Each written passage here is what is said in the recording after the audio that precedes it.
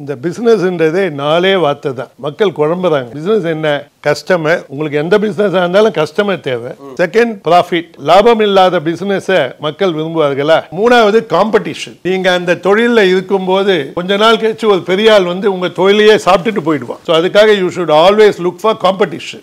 ஹார்வர்ட்ல என்ன சொல்லுவாங்கன்னா, beware of the breakfast that you have with டைகர்னுவான். அப்படின்னா என்ன அர்த்தம்னா, நீங்க புலியோட பிரேக்ஃபாஸ்ட் சாப்பிட்டீங்கன்னா நீங்க பிரேக்ஃபாஸ்ட் சாப்பிட்டதுக்கு அப்புறம் புலி உங்களை சாப்பிட்டுடும். நாலாவது, ஃபோக்கஸ். நீங்க எந்த தொழிலில் எடுத்தாலும், அது மசால் வடை செய்தாலும் விமானம் செய்தாலும், ஃபோக்கஸ். நீங்க ஃபோக்கஸ் பண்ணீங்கன்னா வின் பண்ணிடுவீங்க. ஓகே, சோ இந்த 4 வார்த்தை தெரிஞ்சா உங்களுக்கு பிசினஸ் 80% வந்தாச்சு. பணம் தேவையில்லாத ஒன்று. பணம் தேவையில்லாத ஒண்ணா பிசினஸ் ஸ்டார்ட் பண்றதுக்கு சொல்லுங்க. நீங்க வாழ்க்கையில வாழறீங்க கோபிநாத். உங்களுக்கு 1975ல நீங்க பிறந்தீங்க. Okay, correct. ஜூலை 4th. பெரும்பாலும் பாத்தீங்கன்னா இன்டர்வியூ பண்றவங்களே நாங்க டேட்டா எடுத்துட்டு வருவோம். இன்டர்வியூ பண்ண வரவனுடைய டேட்டா எடுத்து வச்சுக்கிறது இருக்குல்ல. Siva sir, I am the yogis of the yogis. Okay, அதனால இதெல்லாம் டீடைல் கையில இருக்கு. சரி, நீங்க யோகி. சோ உங்க கூட பேசும்போது நான் கரெக்டா ஃபேக்சுவலா பண்ணணும்ல. ஓகே, இந்த 48 வயசுல உங்களை நான் கேட்டேன்னு வச்சுங்க கோபிநாத், வாழ்க்கையில் இன்றியமையாதது என்ன அப்படின்னா, நீங்க காற்றுன்னு சொல்ல மாட்டீங்க, தூக்கம்னு சொல்ல மாட்டீங்க, உணவுன்னு சொல்ல மாட்டீங்க. காற்று வந்து பணம் மாதிரி. பணம் தேவையில்லாத ஒன்று. உங்க ஐடியா நல்லா இருந்ததுன்னா உங்கள் மனைவி, உறவினர்கள், நண்பர்கள் எல்லாரும் பணத்தை கொண்டு வந்து கொட்டுவாங்க. Capital rising is a skill. உங்களுக்கு பணம் தேவையில்லை. நான் ஒரு கம்பெனி வச்சிருக்கேன், யூ2 ஹோம்ஸ். அதுல என்ன எழுதி இருக்குன்னா, to live a rich life and to eat rich.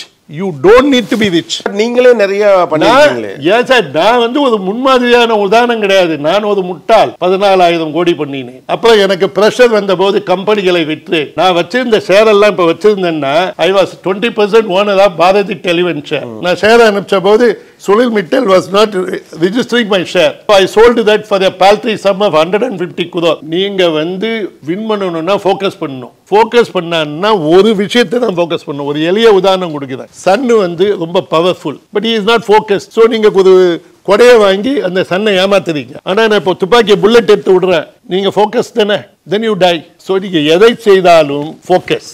அந்த வேலையை செய்யும் போது ஃபோக்கஸ் பண்ணுங்க.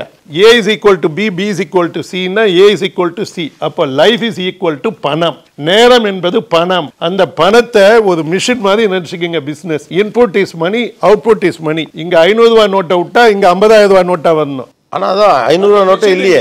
500 ரூபாய் நோட்டு விடுறதுக்கு மத்தவங்க பணத்தை விடணும். இல்ல அதுதான் நீங்க எதுக்கு உங்க பணத்தை தேடுறீங்க? உதாரணத்துக்கு கோபிநாத், நீங்க ஒரு ஐடியா வச்சிருக்கீங்க. ஓகே, நீங்க ஆங்கர் இல்ல, நீங்க ஏதோ ஒரு ஊர்ல இருக்கீங்க, அத்திப்பட்டின்னு ஒரு கிராமத்துல இருக்கீங்க. உங்க ஐடியாவுக்கு 25 லட்சம் வேணும்னு வச்சுக்கீங்க. இப்ப பிரைம் மினிஸ்டர் மோடி ஸ்கீம்ல நீங்க 25 lakhs you can borrow with any nationalized bank and start implementing. But அந்த ஐடியா செல் பண்ணனும். ஐடியாவை அந்த பிரான்ச் மேனேஜருக்கு கன்வின்ஸ் பண்ணக்கூடிய திறமை உங்களிடத்தில் இருக்க வேண்டும். இப்ப இருக்கக்கூடிய லாக்கிங் என்ன நினைக்கிறீங்க? கம்யூனிகேஷன் ஸ்கில்லா இல்ல ஒரு தெளிவில்லாத பிளானா? என்ன பிரச்சனையா இருக்கு? என்ன பிரச்சனைன்னா communication. You need to communicate. உங்களுக்கு ஒரு ஐடியா வந்துச்சுன்னா அது நீங்க டான்ஸ் ஆடுற மாதிரி. அந்த டான்ஸை மற்றவங்க பார்க்கணும்னா இந்த மாதிரி கேமரா வேணும், விளக்கு வேணும். நீ லைட் ஆஃப் பண்ணிட்டு கேமரா இல்லாம டான்ஸ் ஆனா யாரை பார்ப்பாங்க உன்னை? So you need to communicate. The communicate includes advertising and convincing the people. அப்போ the idea should be so convincing everyone needs it. Then people will invest. Okay, என்னப்பா Mercedes Benz car வாங்கலையா?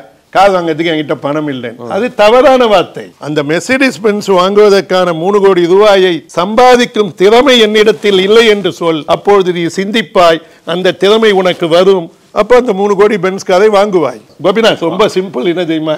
என்னத்துக்கு ஜனங்களை குழப்பணும் பார்வையாளர்களை? ஏன் தமிழ்நாட்டில் இருக்கக்கூடிய 1 கோடி இல்லத்தரசிகள், 1.8 crore இல்லத்தரசிகள் இருக்காங்க, ஏன் அவங்க எல்லாம் 10 கோடி 100 கோடி பண்ணல தெரியுமா? அவங்க ஆசைப்படல. See, once you desire that you need to make 10 crore money. Let us take one housewife in Salem decides she wants to make 10 crore per year.